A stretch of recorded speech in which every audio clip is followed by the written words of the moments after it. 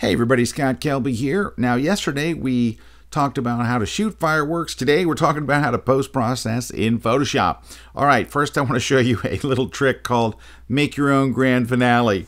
Alright, so we have an image here on screen, and then we have another image here on screen. Here's what you do. Select all, so we'll just go select menu, all. Then you're going to copy and paste. Copy. Go back to the other image, hit paste, it covers it up until you change the layer blend mode to screen, and then it adds it to your fireworks. So you've just increased your fireworks big time. So now, if you're moving this, you see that you can see a faint line there, which means that the black in the sky on the screen layers is a little lighter. So all you're going to do, and you'll have to do this from time to time, is to go to the levels adjustment and drag the blacks to the right. If you're not comfortable with that, just go to the camera raw filter and drag the blacks to the left and click OK. And then there you go. So now you can move them anywhere you want without seeing that edge, see?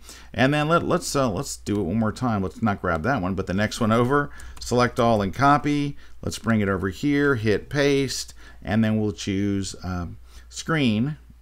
Now this really creates quite a calamity.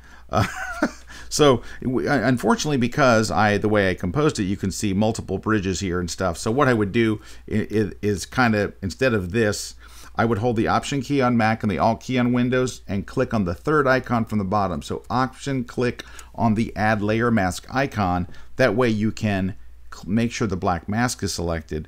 Make sure white is your foreground color, and you can go and you can paint in that little thing at the bottom here coming off the island.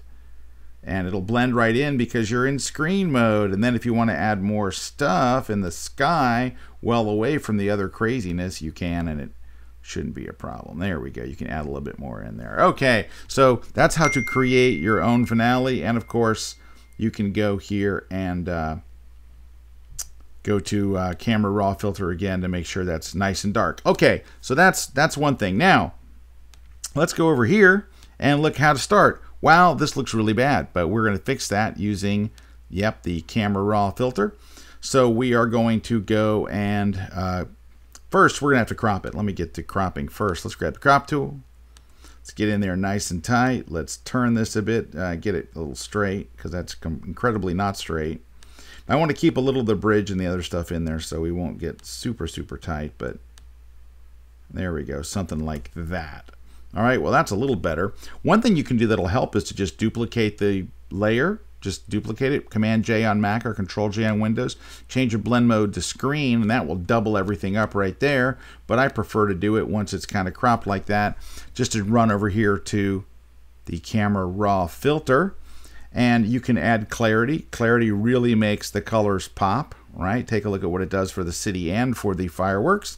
You can increase the overall contrast. And again, if things start to look like blown out, you're seeing the smoke kind of make some noise down here, you can drag the blacks to the left to make it nice and solid black, or you can go over here to the effects menu to dehaze to take away smoke that appears from the fireworks. That is really handy. And we'll click OK on that, and you can see that's already tremendously better. I'm going to grab the spot healing brush and kind of just paint away these extra trails up here that don't look good. Or you can do what I did earlier, which is to crop in even tighter in this case and just show the fireworks themselves. You saw those earlier, so you have just that. All right, let's look at another one real quick since we got just a quick minute. How about this one? It needs cropping. It needs rotating. And we're just going to move over a little bit. I'm going to show you something you might find really surprising. So, you know, clarity is going to make everything real like crunchy, right? It does mid-tone contrast. So if I go to filter and I choose camera raw filter and I go and crank up the clarity, it's going to get real crunchy. It looks good in the city down below, and it looks okay with the fireworks too. But I want to throw this out there. I want to try something different. Drag your clarity instead of to the right to make it crunchy. Drag it all the way to the left. And look at that. It kind of gets this kind of cool look. And then I can go and add a little exposure, make it a little brighter, maybe pump up the highlights just a tiny bit. I said a tiny bit and then cranked them to death. I dragged the whites all the way to 0. And then for a finishing move, how about this? Let's hit OK. And if you've got the Nik collection, right? The Nik collection, the free filters from Google. So go to Google, type in Nik collection and download them if you don't have them. Go to Color Effects Pro 4, right, which is a whole collection of different filters. And one that looks nice for fireworks is called Detail Extractor. Click on the little icon just to the right of it.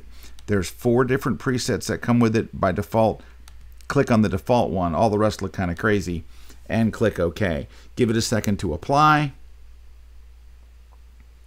And by a second, I mean like, a minute or so. Now it's almost done. Here it comes. No, this time I mean it. It's really going to be there. Here we go. Saving image. Maybe not the fastest filter ever made. All right, and you can see what that did. Now, you can also say, well, the sky's not solid black anymore. Right, well, we know how to fix that. You can always just go back to Camera Raw Filter. Lower the blacks. And it makes it blacker, and then that's gone. And of course, you can always add more dehaze to get rid of the fog. But I think that has a really nice look. It's something different, and it takes kind of the edge off it, but I think it has a nice look as well. Now, if you want to make the city stand out more, of course, you can do that as well. You could have gone, while we were still in the Camera Raw filter, you could have gone with the adjustment brush, and you could have cranked up the exposure a little bit and cranked up the clarity, and then brought that out as much as you want. Please don't go that much. Just a little bit would have been plenty. Got a little carried away there. All right, and of course, one other thing, you do have the vibrant slider to bring out color and make things more colorful. So if you really want to make it more colorful, there's a way. And for our last thing, we're going to add an extra finale. Not that one. Yeah, let's try that one. Let's go see if we can get that last one that we just did. Throw that on top. Let's see which one we were working on. We were working on this one. There we go. Throw an extra one in there. Hit screen. And there we go. We're building up our fireworks. I hope you guys found that helpful. Thanks for coming by the blog. And don't forget, tomorrow we have a free KelbyOne members only webcast with Adobe's own Terry White, who has been a Photoshop evangelist with Adobe for 20 years. And he's 20 years at Adobe. He'll be with us on Wednesday for a KelbyOne members only webcast, answering questions about the latest version of the just released Photoshop CC 2015.5. So if you're a member, keep an eye on your email and look for your invitation to come and join us. It is a members only event, and I hope to see you guys there. And if you're not a KelbyOne member, you can still come and watch it. Go to KelbyOne.com, take the free trial. Join us tomorrow. Terry will be taking your questions and giving you answers and sharing all kinds of ideas tomorrow. So we'll see you guys tomorrow afternoon. Take care, everybody.